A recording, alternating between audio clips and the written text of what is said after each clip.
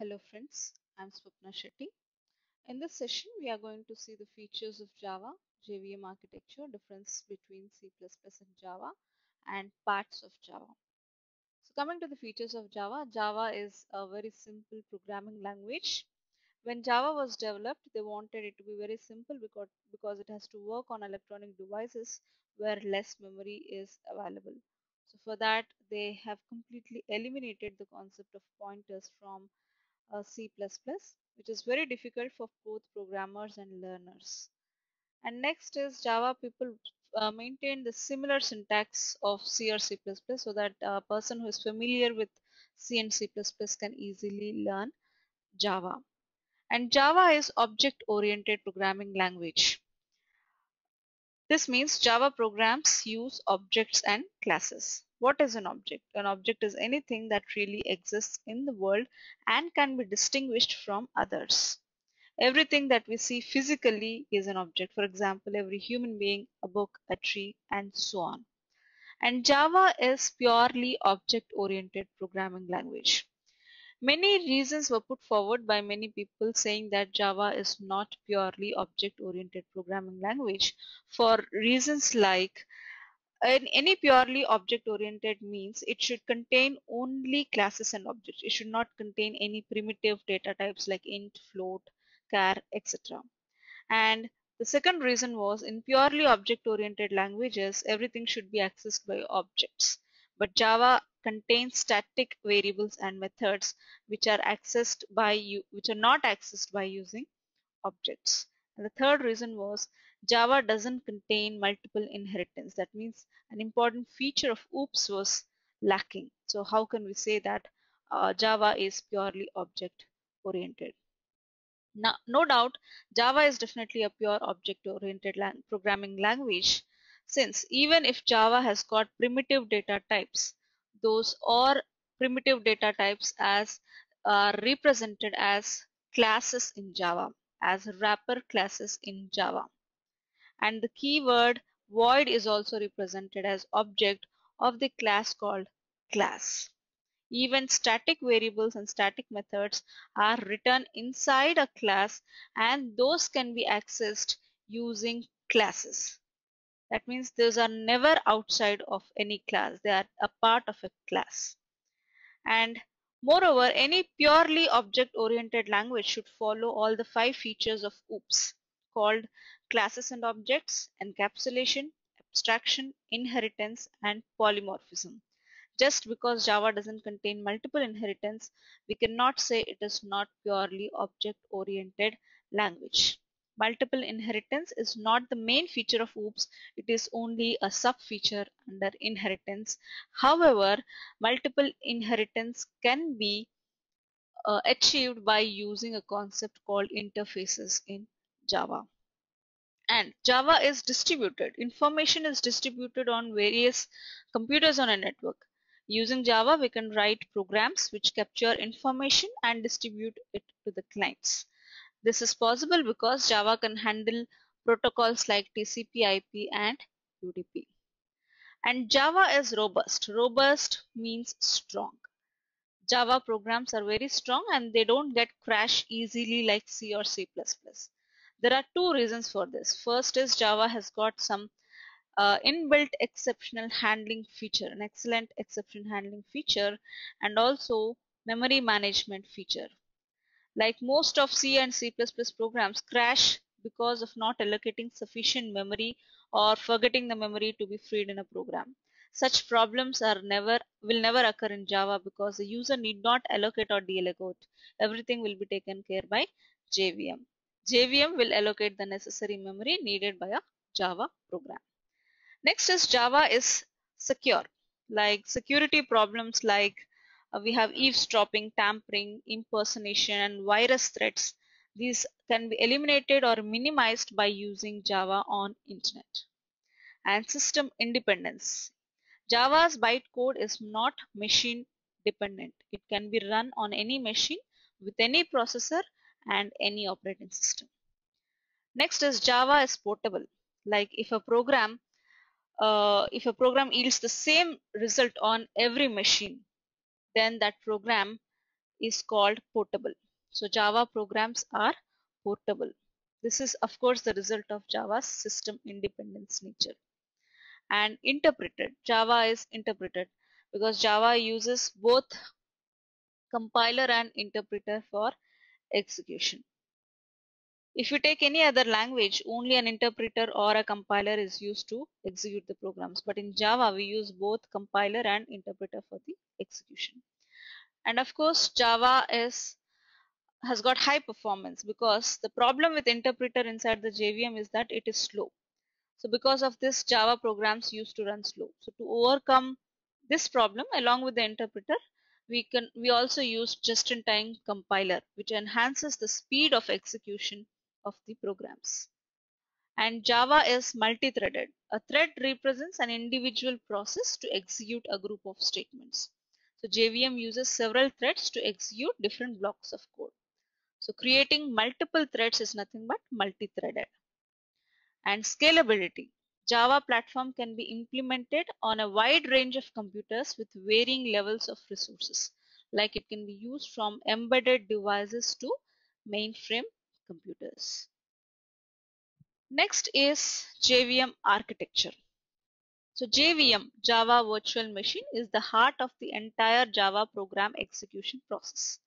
It is responsible for taking the .class file and converting each bytecode instruction into the machine language instruction that can be executed by the microprocessor. So this figure shows the architecture of the JVM.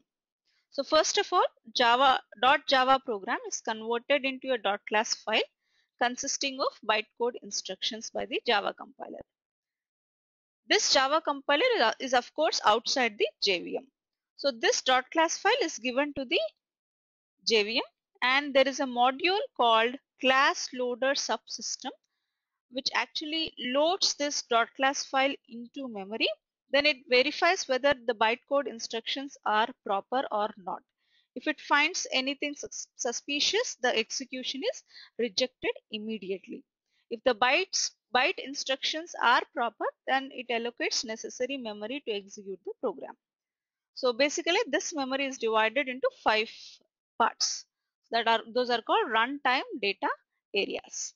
The 5 parts of this memory are nothing but method area, heap, Java stacks, PC registers and the native method stacks. So coming to the method area, here the class code is stored, that is code of the variables and code of the methods which are in the Java program will be stored in the method area. Next is heap area where the objects are created. And Java stacks are nothing but these are the memory areas where Java methods are executed. While running a method, it needs some extra memory to store the data and results. So this memory is allocated on the Java stacks. Next is PC registers, that is program counter registers. So these are the registers which contain memory address of the instructions of the methods. Like if there are 3 methods, 3 PC registers will be used to track the instructions of the methods. Next is native method stacks. So similarly, Java methods are executed on Java stacks. Native methods, for example, C or C++ functions are executed on native method stacks. So to execute these native method stacks, we need native method libraries like header files like stdio.h and so on. So these header files are required and these header files are located and connected to the JVM by a program called native method interface. And next is the execution engine. This contains basically the interpreter and the just-in-time compiler which are responsible for converting the bytecode instructions into machine code. So why a just-in-time compiler is required? Generally other languages like C or C++ uses either interpreter or compiler to compile a program, to run a program. But here we are using both just-in-time compiler and the interpreter. So why both are required? Let us illustrate this point by using an example. Assume these are following are the bytecode instructions like print A, print B,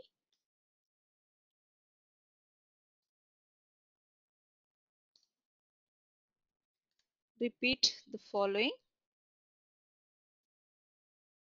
10 times by changing I values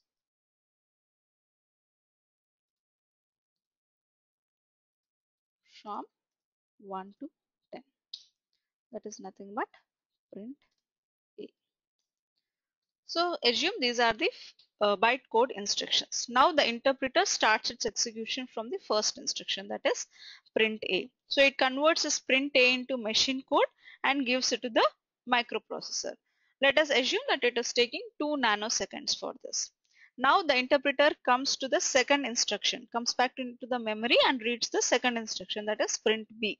Now it will convert this into the machine code. It is taking another 2 nanoseconds. Now interpreter comes to the third instruction, that is, which is nothing but a looping statement of print A. Now this should be done 10 times and this is known to the interpreter. So first time it converts print A into the machine code. So it is taking 2 nanoseconds for this. Now after giving this instruction to the processor, it comes back to memory and reads the print A instruction the second time and converts into machine code. This is taking another 2 nanoseconds. So like this looping statement will be repeated and totally time taken by interpreter to convert print A 10 times is 20 nanoseconds. This procedure is not efficient in terms of time. So that is the reason why JVM does not allocate this code to the interpreter. It allocates this code to the just-in-time compiler. Now how just-in-time compiler will execute this looping instruction is, first of all, JIT compiler reads the print A instruction and converts into machine code. Let us assume that it is taking 2 nanoseconds. Then the JIT compiler allots a block of memory and pushes this machine code instruction into that memory. For this, let us assume it is taking another 2 nanoseconds. This means JIT compiler has taken a total of 4 nanoseconds. Now the processor will fetch this instruction from the memory and executes it 10 times. So if we observe, JIT compiler has taken only 4 nanoseconds for execution, whereas interpreter has taken 20 nanoseconds for executing this looping statement. So this is why we say that JIT compiler increases the speed of execution. So the first two instructions will not be allotted to JIT compiler by the JVM because JIT compiler takes 4 nanoseconds to convert each instruction, whereas interpreter actually took only 2 nanoseconds. So what is the final key point is, after loading the dot class code into memory, JVM first of all identifies which code is to be left to interpreter and which one to the JIT compiler, so that the performance will be better. So the blocks of code allotted for JIT compiler are called hot spots. So this is how the interpreter and the JIT compiler will work simultaneously in the JVM.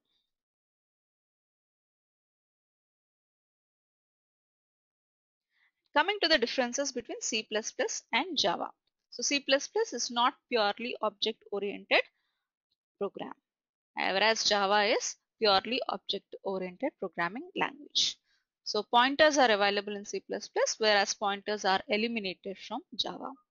And in C++, programmer allocates and deallocates the memory, whereas in Java, JVM takes the responsibility of allocating and deallocating memory. And C++ has got goto statement, whereas Java doesn't have goto statement. And multiple inheritance is supported in C++, whereas multiple inheritance is not supported in Java. And constructors and destructors are available in Java, whereas in C++, whereas in Java only constructors are available. And coming to the parts of Java, we basically have three parts of Java. Java Standard Edition, that is Java SE, Java EE Enterprise Edition, and Java ME, that is Micro Edition. So Java SE, it is the Java Standard Edition that contains basic core Java classes. This is used to develop standard applets and applications.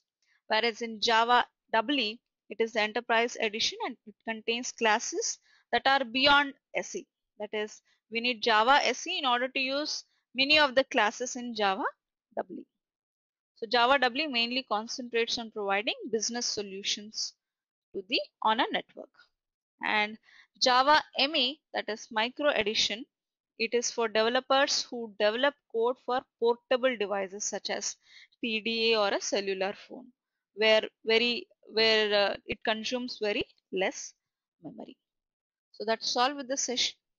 Thank you.